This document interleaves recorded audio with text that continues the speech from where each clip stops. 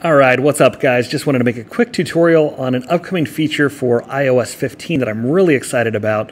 A little nerdy on this one, but as you can see, I'm in Instagram here. Shout out to Carrie. She's the bride-to-be right here on the front page.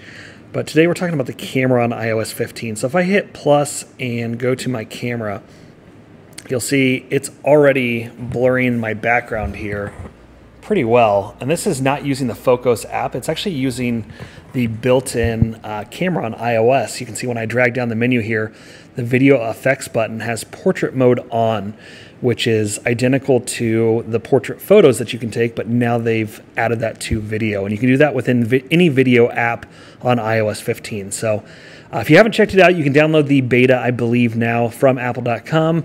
But very, very excited about it because you get some really high quality video in portrait mode like this. It does, you can see on my sunglasses, it's blurring those a little bit too. So if I take those off, you do get the nice bokeh effect on the camera. So previously you could only do that on a DSLR, but it makes really high quality video, and super excited about it. So check it out.